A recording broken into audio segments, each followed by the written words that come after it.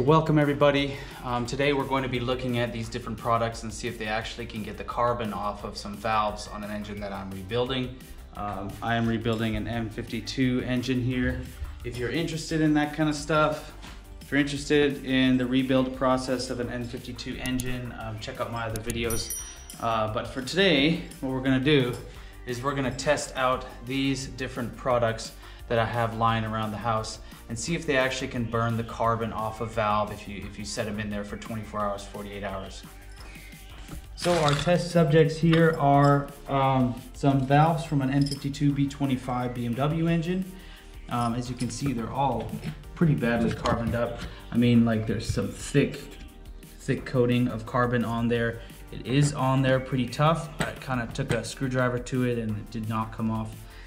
Before I was going to kind of grind these valves down and clean them up, but I decided, you know what, hey, let's try and figure out if any of these household products will actually dissolve this carbon for us. So the process is going to be like this. What we're going to do is we're going to take one of these valves. I'm just going to put piston number 5, and then whatever it is we're going to put this into, just so that I don't lose it. So we have piston number 5. And then we're going to put, the first one up is a grill cleaner for cleaning carbon off a grill. And we're gonna keep going down the line and do this for the rest of the valves, and we're gonna set it up on the shelf and wait 24 hours, take a look, maybe wait 48 hours, take another look, and away we'll go.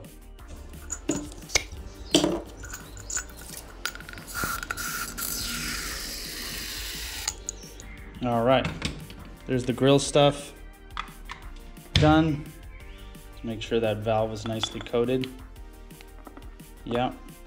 And we're gonna put this on the shelf and move on to the next one. Again, this is just some household cleaner I had laying around. It's for kitchens. It's a multi grease cleaner. So we're gonna try this one next.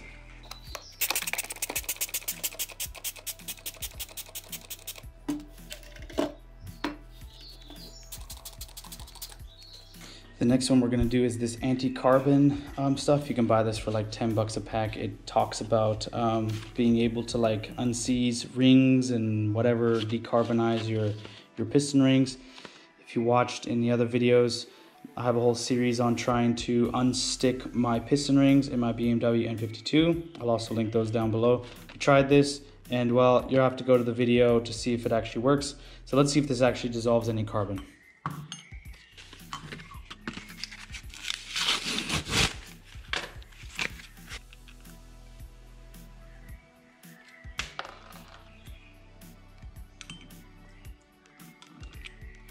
Interesting. It's like a little red liquid.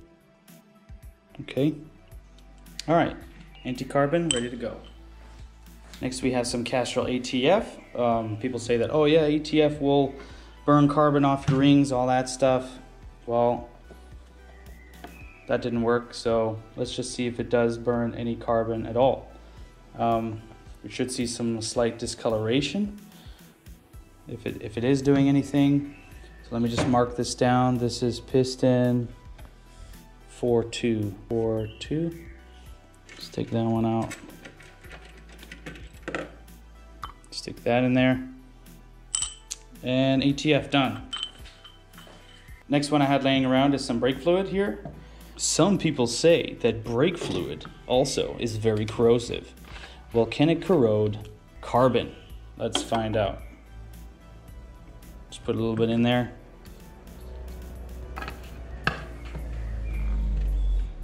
And this one is piston 3-1. All right.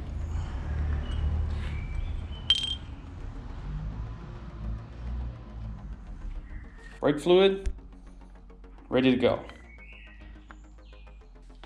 Now this one's going to be quite interesting. Now, Seafoam motor treatment, you know, it's a fuel injector cleaner, but you know, it says it cleans injectors, stabilizes fuels, cleans deposits, all that stuff. You know, Seafoam is supposed to be able to, you know, do everything. It's a fuel injector cleaner. It cleans out your engine. You can put it in the crankcase, stabilizes your fuel. So let's actually see if this has any power to dissolve some carbon on some valves.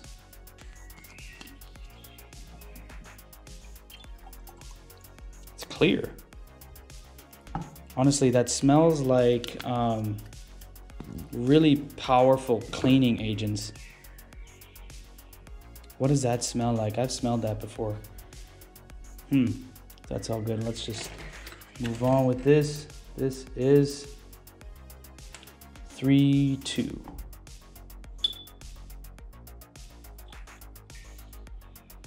A little bit of bubbling already happening in there.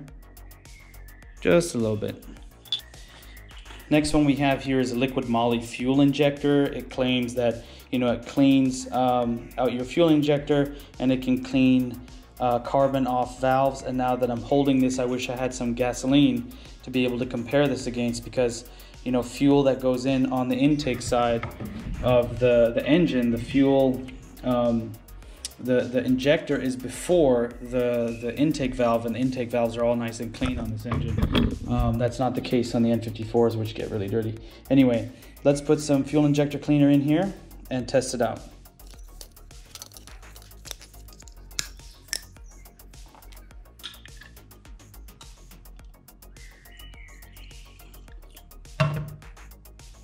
Yeah, it smells like kind of gasoline and water almost. Weird.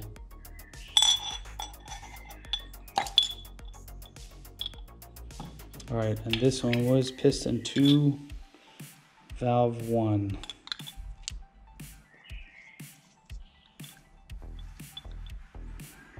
Tiny bit of bubbling in there, but nothing significant. So now, liquid Moly engine flush. This stuff you put in your engine, run it for 5-10 minutes at idle, and then drain your oil right when you're about to do your oil change. You know, it claims to clean your engine. Oh my goodness, that's some fine print there. Let me try and read it. Engine flush removes deposits, residues, and gum from all petrol and diesel engines. Blah, blah, blah. Blah, blah, blah. It removes sludge, thoroughly cleans piston rings and grooves, and upper cylinder area, prevents corrosion. Okay, whatever. So let's try this stuff out and see if it actually does what it says.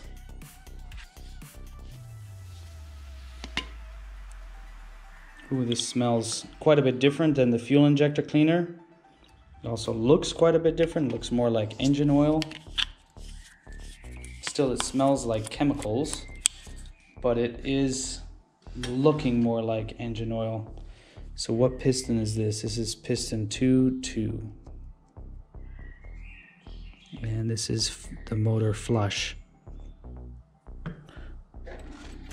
So again, these pistons are quite badly coated. Here's a new one.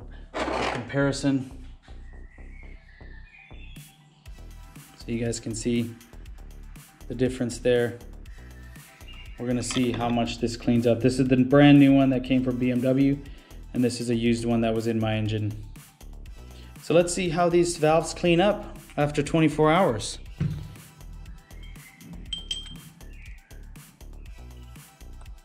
I'll put that in there.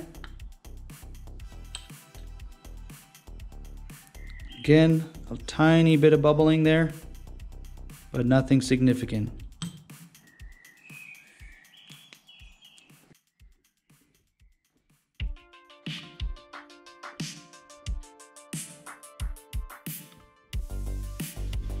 All right, so we have all of our contenders here on the shelf, and I'm gonna leave these for 24 hours and then come back and we'll take a look. And if not much has happened, we're gonna leave it for another 24 hours. So drop a comment below on which one you guys think is going to win this challenge and actually be able to dissolve some carbon. So for you guys, it'll be just a couple seconds, but let's come back to this and see how everything's doing tomorrow.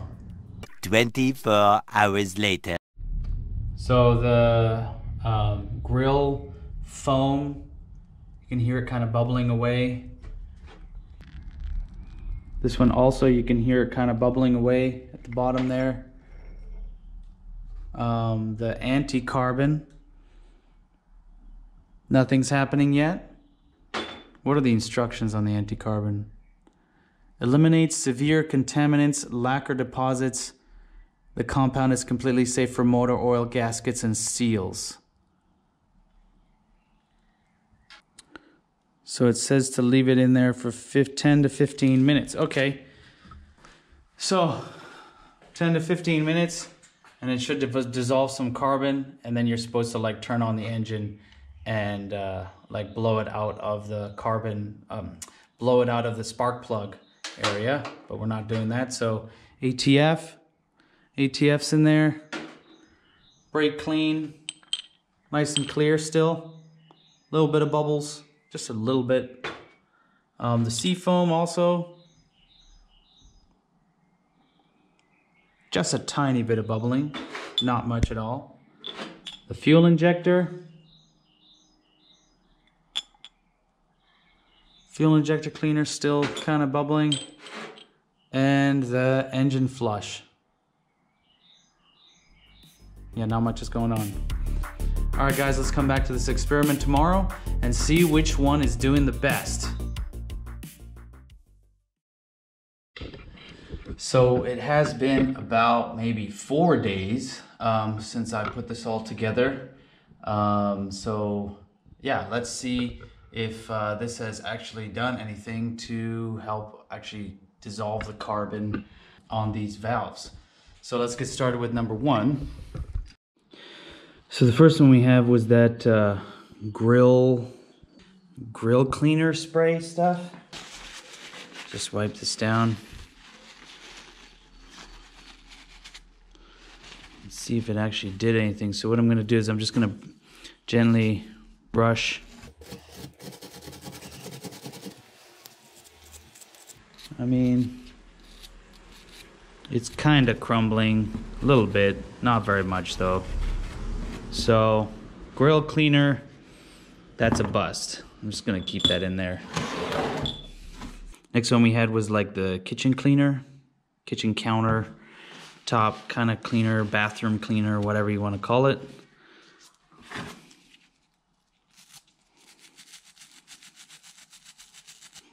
And big no. Nothing's even coming off. All right. So that's a loss. Next one was the anti-carbon. The next one was the anti-carbon piston cleaner.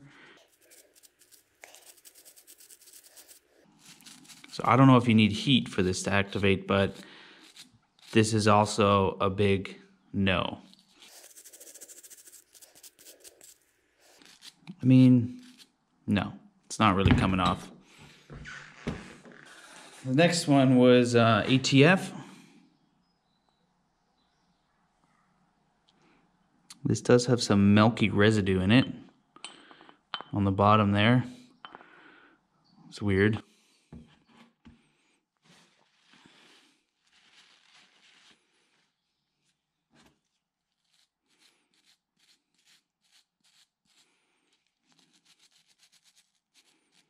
But also a no.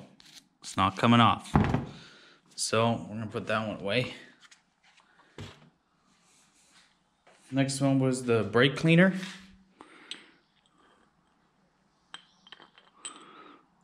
And it still looks clean.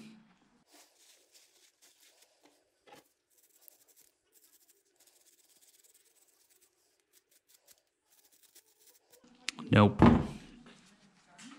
Brake clean is a no. And now for the Seafoam.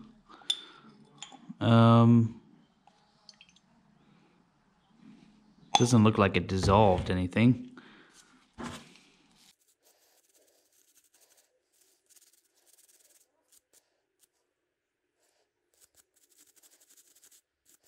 I don't know, nothing.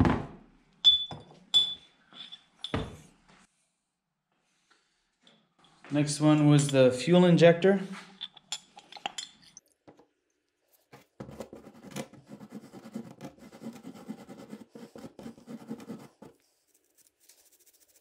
I mean, stuff's flaking off, so, but it's not like it's actually really doing anything. So,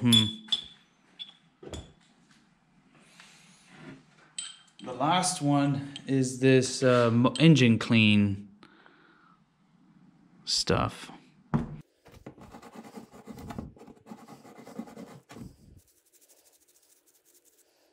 yeah, again, nothing. So I don't know if I've done anything wrong, but like none of these are working out. Now, before the end of the day, I had thought to myself, hey, we should try some brake clean. So I've come back 2 days in a row to actually wet this down because the brake clean evaporates right away. So let's try this. And not really. Yeah, not really.